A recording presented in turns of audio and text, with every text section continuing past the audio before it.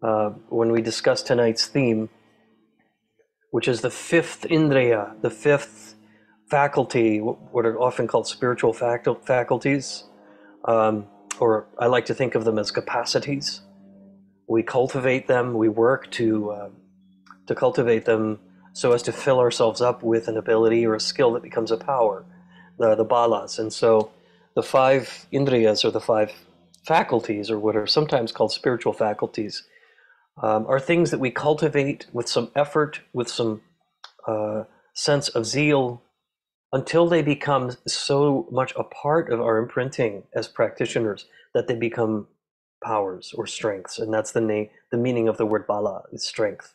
They become just self-evident. We don't have to work at them. They just are qualities that we are able to bring into our lives, and that are really quite self-evident. And so we began with Shraddha, which is faith. This was 5 weeks ago. It's hard to believe that it's been 5 weeks. We moved on to energy, or virya, and then on to sati, or mindfulness. And then last week we did concentration, or samadhi, which is really, if you recall, it's a collectedness of the mind. It is a gathering back together of mind, sort of in a sense of unity. So, and then today we here arrive at this final of the five, which is wisdom, or prajna, or panya in the Pali. And so it'll be interesting to look at what is wisdom from the Buddhist standpoint. We hear this word constantly: wisdom this, wisdom that, fusing wisdom and compassion, or the goal of practice is wisdom, and so on. But what are we really sort of talking about here from the standpoint of cultivation, and then the standpoint of capacity and ability? So we'll be looking at that after we do some practice together. Yeah, these little pearls of wisdom from all kinds of experiences, not even necessarily comfortable or good experiences, what we would call good ones, but there is something there within all of them. I wasn't going to do this, and I felt initially like, okay, let's launch into the sort of the doctrine of wisdom, and I thought, oh, we can still do that. But I didn't want to start with, now, here is what Buddhism says all about what wisdom is and what you should believe, but rather, what are the insights arising from mindfulness practice, that give us a sense of insight of what we can call sort of a little bit more penetrative awareness, penetrative insight into the nature of our experiences. And each of you, that's why I'm grateful to Andre, Jane, and Anne for sharing personally like this. And part of it is that in Buddhism, particularly in Mahayana, there are seen to be three forms of wisdom. And the first is wisdom gained by hearing, by learning, basically. So we hear a teaching, we hear a text, or we read a text, we hear a master or a teacher give a talk, and there is wisdom in not just what we're listening to, but how we're listening.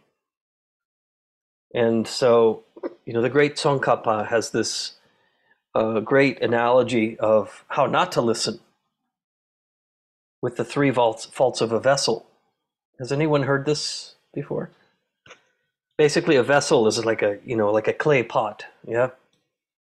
And we want to listen. We don't want to listen like an overturned pot where nothing can get in.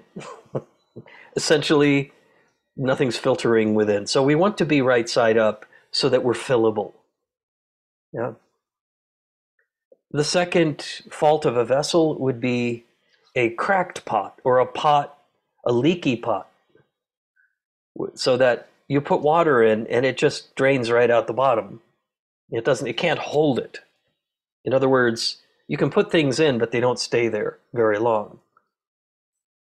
I mean, this is all of us. We'd like to retain everything we can, but we can't always retain everything. But then there's the third pot, and that is sometimes called the poison pot, or the dirty pot, where it's so full of muck and sort of its own content, that it's like you put the water in and it sort of makes the water dirty. Yeah, it makes it muddy. And so the point is listening right side up with no holes, no leaks, and with a clean interior, basically. And so listening and receiving teachings, really, whether we're reading or hearing the teachings, that's the first form of wisdom, when we can listen without those three faults of a vessel. Wisdom is possible simply in hearing. Now, the second form of wisdom is the wisdom of reflection or contemplation, and that is where we've taken teaching and we've internalized it to the point where there is an experience of some kind that we're having. We're having a little more of a what we can call a metabolizing of the teaching, where it actually makes sense personally, experientially. And so that takes just sort of the listening or the reading or the studying, and now it takes it to a much deeper level for us. Yeah. And so contemplating, seeing how it relates to our lives, and kind of putting it to the test, if you will, which is what the Buddha said. Put all of these teachings to the test. Don't just take my word for it. And then there is the wisdom arising from meditation. And that's where we cultivate our contemplative practice so that whatever teaching it is actually becomes a realization. Yeah, it becomes something that transforms us in some way. It transforms our way of being in the world, our practice, our way of seeing. And so it's interesting to look at these Indriya, these faculties that we're cultivating.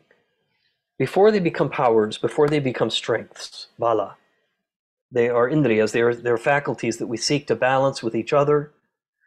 These five faculties of faith, energy, mindfulness, concentrative stillness, and wisdom are all seen to be, they need to be in balance with each other. Yeah.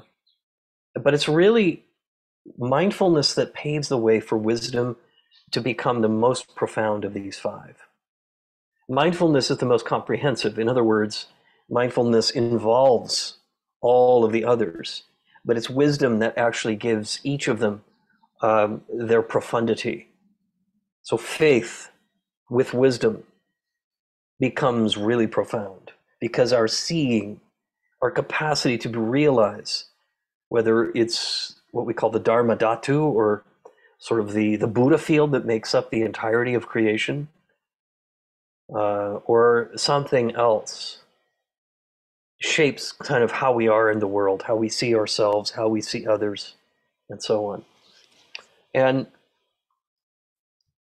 so as faculties, the first two wisdoms really stand out, right? Learning, we're putting effort into studying, into learning.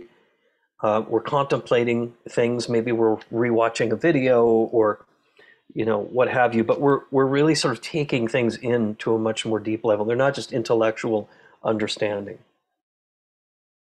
And then it's the meditation. So third form of wisdom that actually begins to yield a sense of what we can call penetrative insight, or insight where we actually see things differently. We see the nature of reality as it really is, and not through filters, through projections, through our agendas or our desires or our aversions. But really, it is this fifth Indriya that becomes a realization of the middle way, the middle path. And so in the reading that I gave you from the Lankavatara Sutra, the Buddha tells us that the enlightenment that can be known is not the true enlightenment until we actually have a direct experience of it fundamentally as non-dual. So it's not about this is it, this is not it, good, bad, pain, pleasure, but constantly seeking the middle way, seeing through the polarities, the extremes, beyond them. This is what penetrative insight is about. Until we can kind of see what else is there. Some translations of it might call it intuitive wisdom. Some call it transcendental wisdom. But however we look at it, we're really talking about seeing the nature of things. And not as fixed, permanent things, but rather, as Leslie, my teacher, used to tell us, beginning to see things in terms of energy, and not in terms of actual, solid, conceptual, permanent entities.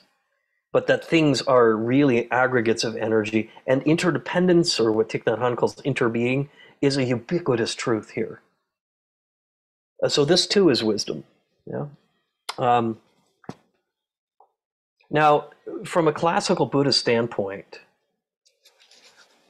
wisdom often will be taught to us in this way. That wisdom is understanding the nature of things through, like, the Perfection of Wisdom Sutra, which says that all things are empty of inherentness, and it's important to see with discerning wisdom just the relative nature of things, not that they are, in fact, concrete and enduring. The Four Noble Truths, seeing the Four Noble Truths clearly, knowing them to be true, experiencing them. What's called the Trilakshana, or the three marks of conditioned phenomena, another doctrine within which all the Buddhist teachings exist, in that, number one, all things are impermanent. Number two, this truth causes us to suffer. And number three, the nature of all things is to be of non-self. Yeah. Or Four Seals in the Mahayana tradition. There's an extra one added to this. And the ultimate way to be in the world is to cultivate emptiness, or shunyata. Emptiness is a poor translation, but profound openness without content. This is shunyata. So, understanding the 12 links of dependent arising, that who we are arises in dependence upon the conditions that shape the nature of the arising itself. This is pratitsamutpada. So some of you who have studied Buddhism may know these. And we're not going to go through all of these. I mean, we could. What I'm saying here, though, is that wisdom in the Buddhist and classical Buddhism is really sort of part of understanding all of these different doctrines. Now, when we start moving into Mahayana Buddhism, we start seeing wisdom sort of taking shape within the figure of the Bodhisattva. We start seeing compassion, and the one who vows to stay in the world, to be reborn, to continue working for the liberation of all beings, and the sort of abandonment of suffering until the last blade of grass is free. And only then will the Bodhisattva take that final step into full liberation and become a non-returner in that sense. And what comes with that is an interesting kind of addition to some of the early texts on wisdom. And that has to do with the Bodhisattva. What is the Bodhisattva really cultivating? What does wisdom mean for this kind of being? And really, as I mentioned before, it's this quality of non-duality, but it's also seeing unity between myself and the one who's suffering, that there's no distinction here. And so, my well-being, my liberation depends on that of the other in some extent. And there is this sense of unity, of oneness, if you will, not just in the suffering, but in Buddha nature. And we don't deny the suffering, but we also don't deny the ubiquity of Buddha nature as well. And so being able to see this, to know this, and then to put our responses to suffering into a skillful response. Skillful means ways that are appropriate for the person or the being or the animal or that we're with. What is the most skillful thing here? And so, in a way here, the wisdom is that of non-duality, of unity, and of being of benefit in a way that is skillful and not just sort of random or pre-thought out or formulaic. We can't be. After all, the nature of bodhicitta, or the mind of awakening, is spontaneous. It's what we can call spontaneous resolve. So, and then the last point is Shantideva, the great 12th century Indian saint who wrote the Bodhisattva way of life, the Bodhicharyavatara, great classic Indian text in Mahayana Buddhism, who spends a large part of the last chapter of this text, the Bodhisattva way of life, talking about the perfection of wisdom. And what that entails is really having a very clear sense of relative versus ultimate reality, and how both of these two qualities, how they can work skillfully.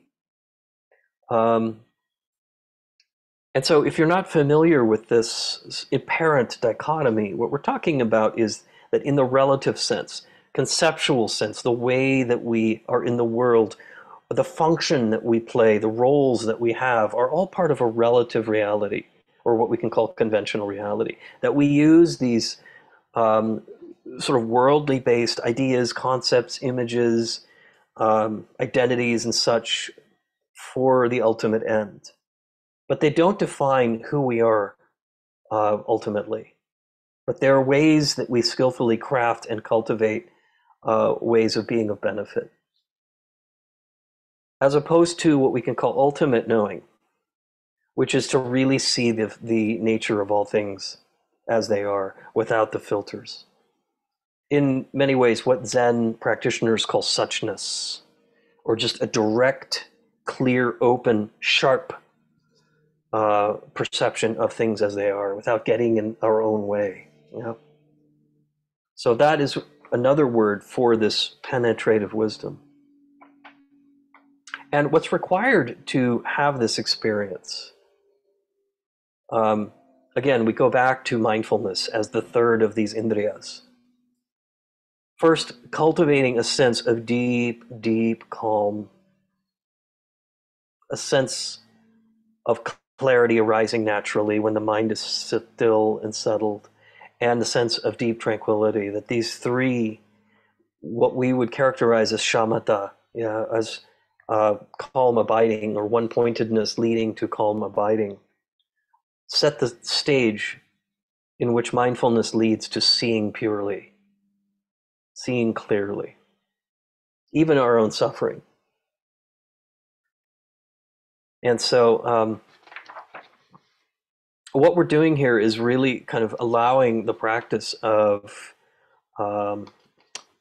guarding introspection that Shantideva tells us about in this text to lead to a sense of insight, or vipassana, or vipassana, where we start seeing the nature of things as impermanent, and the patterns of suffering, but also that which holds all of it in awareness, with love, with a sense of genuine loving intent for well-being, for happiness, for freedom from suffering. And then through these insights we cultivate, wisdom arises. The fact that we begin to see how everything fits together, and that we also can be okay with paradox, that things don't always have to match perfectly. We can live comfortably with the paradoxical nature of truth, if you will, as well as the multidimensionality of phenomena, that things and people exist not just in the moment of our perception of them, but that they are existing in multiple dimensions at one time. So a person may appear angry, but in another sense they can be incredibly loving as well. And we basically are taking this sense of wholeness that we are cultivating, and also mirroring the rest of the world and others. Does that make sense? So I was kind of questioning a bit earlier today, like, how do we talk about wisdom in this short time we have together? Because there are so many doorways to enter into this conversation, and so many places that wisdom appears on many lists and how it relates to suffering and realization and all of that. But that's why I wanted to begin with checking in with your experience in that meditation when we were quiet, because I think that's where we really learn what wisdom is, more so than just the first two, right? Or listening and study, contemplation, all well and good. We need those things to really sort of prime ourselves for the realizations in meditation. You know? But that's where the wisdom really seasons itself and really can lead to that kind of seeing that is what we call the middle way or the non-dual path, not just thinking in terms of polarity. So I'm curious what you all have to say about this. The last thing actually that I forgot to say was, once this kind of cultivation stage of wisdom becomes something that is self-evident and actually enjoyable, and it's imbued naturally with a sense of love and compassion, it has become a Bala. It has become a strength or a power.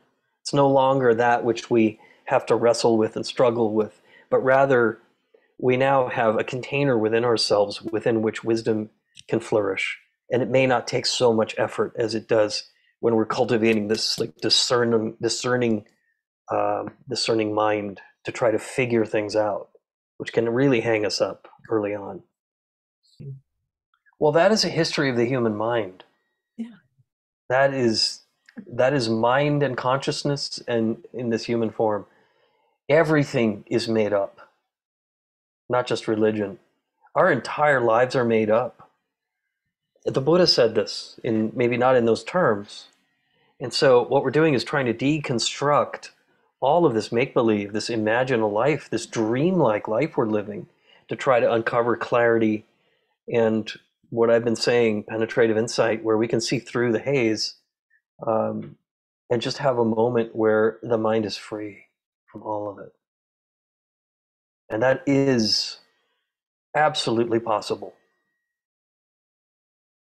Promise you. Well, the form points to something. This is why the distinction between conventional reality and ultimate reality matters. This is why Shantideva was so felt so strongly about that we understand how important both are. Yeah, without the conventional part, how on earth are we ever going to reach the ultimate part? And unless we're lucky, unless we're reborn and we're just born in sort of open, clear awareness. But most of us are living lives where we've been conditioned. We have kind of these imprints and these tendencies, and we really need those wholesome structures that do reflect certain universal truths. It doesn't mean that it wasn't made up is not always a bad thing, because some things are made from, they're given form from deep insight. You see, there's a difference there, and they're skillfully laid the path for us to follow, for us to be free.